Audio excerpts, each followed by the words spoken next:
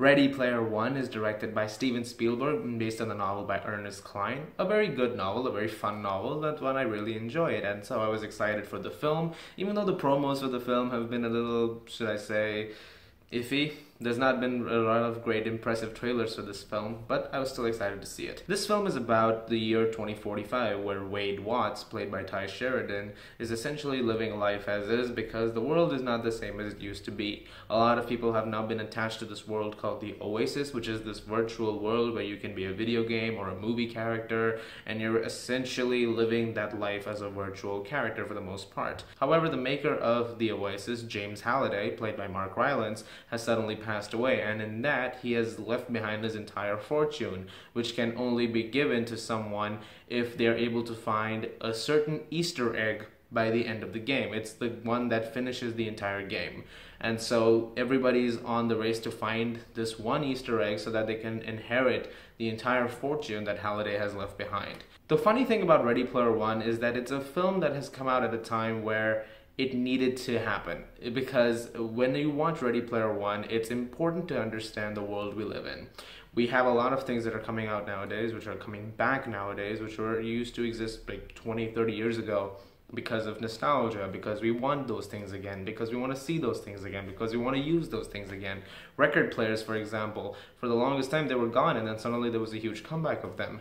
My point is, Ready Player One has a lot of nostalgic beats to it, and that way this is actually a really good movie, but it also goes beyond the nostalgia. There's a lot of great stuff here. This is actually a really good commentary, not just on the generation as we know it right now, which relies so much on those things, but also on the future, about how technology can evolve, how it can transform, and how we can look at it, and how it can have differences in terms of how we approach life around us.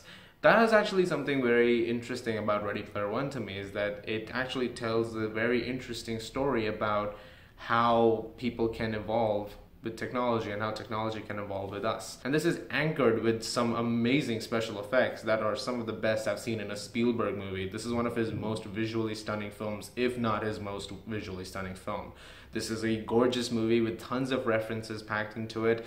This movie is essentially a geek's dream. You can actually make all sorts of things in this movie appear, and they do appear. And if they don't appear, they're called out by name. So that's the coolest thing. Like, you can actually look at this movie and pretty much imagine everything that you've loved as a child appear in this film, which I actually really admire. And that way you can have a lot of fun watching this movie, and I'm sure you'll have more fun watching it once it comes out on Blu-ray, because you'll be pausing certain frames to find certain things that you may have missed out when you saw it the first time, which is why this movie makes for a good repeat viewing, because yeah, like I said, you can find all that stuff. The one I kept geeking out about is that at one point in time you actually see the Arkham Knight in the movie. That was cool. I actually kept yelling in the theater, "Arkham Knight! Arkham Knight!"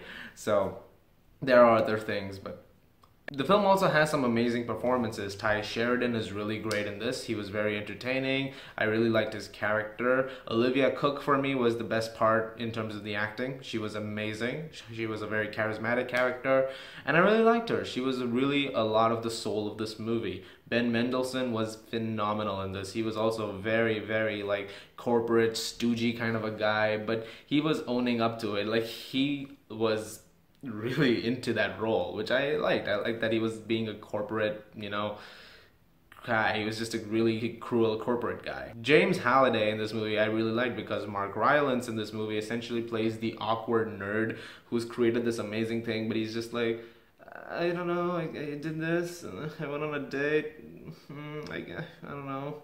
He's just acting like a nerd, and I actually really like that, because I'm a lot like that, where it's like, I guess I was there, I was with a friend, and that's it. He's just really awkward in this film, which I really liked, and I think that's one of my favorite things about this movie, and maybe in a way I connected it that way. There's also a very touching scene with him at one point, which I was really moved by. That was really effective. I can't talk about the references so much, but I would love to. Like, there are so many references. There is one scene in this movie where they go in somewhere. I'm not gonna say where, but they go in, and I was jumping in my seat. I was so excited, because that is one of my favorite movies of all time. So yeah, I love the reference that they bring up with that. I'm not gonna spoil it. I'm gonna wait for you to see it for yourself. This is actually a very well directed movie. It looks amazing. The musical score was something I was confused about. I didn't know what to expect from it. It turned out to be amazing. I think Alan Silvestri has done a really good job here. This is one of his best scores in years. It may not work for everybody. It's not the kind of score that you would expect for a movie like this, but I really enjoyed it for what it was. My biggest issue with Ready Player One, however, is its characters. While I have praised the performances and I did enjoy some of the characters, the depth given to them is not much. And the film tries to do certain things at points to make you care a little bit more about their personal lives, but it really doesn't work out as well as I think they were trying to make it work out. There's a lot of points where Wade's family life is brought up and how it's not the greatest and how there's an abusive boyfriend to his aunt. It's just not it doesn't feel as fleshed out as it needed to be, and it feels a little too stereotypical, and I felt like that was a major impact point that was lost. I also thought that there were a lot of things with Samantha, Olivia Cook's character, where a lot wasn't known, and I feel like a lot would have benefited in this movie. I would have actually liked to know a little bit more about her past, and a lot of the supporting characters, I feel the same. I feel like there was a lot of depth in this movie that was kind of lost at points, and I would have liked to know a little bit more about them. I felt that the characters were lacking at a lot of points. The movie could be called out for some of its cheesiness, I guess, but I think that was the point. I think in that way this movie is an 80s throwback from start to finish, where it's trying to be 80s cheesy and 80s referential while also being futuristic. So I guess you could create a defense for certain things in this movie on the basis of that. But as a critic who's watching it, someone's gonna be like, it's a bit too cheesy.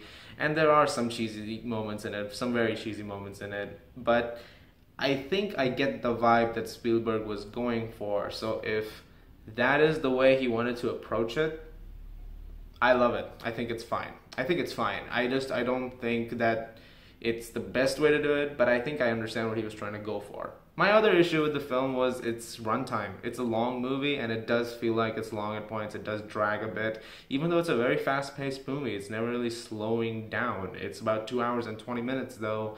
It doesn't need to be 2 hours and 20 minutes. I feel like it could have been a little shorter than that. But I think my issues with the film really just stopped there. Those are my only issues with it.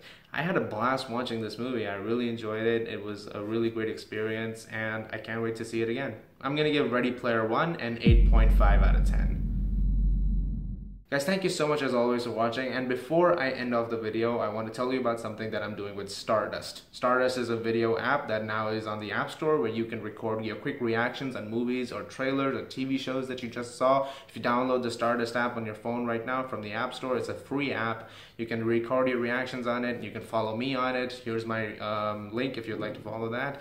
And I will share your reactions to movies that are coming in the future. Hopefully by the time Infinity War comes out, you guys will have some stuff to say, and I would love to feature your reactions in the review. Guys, thank you so much as always for watching. If you like this, please do subscribe, and I'll see you guys at the movies.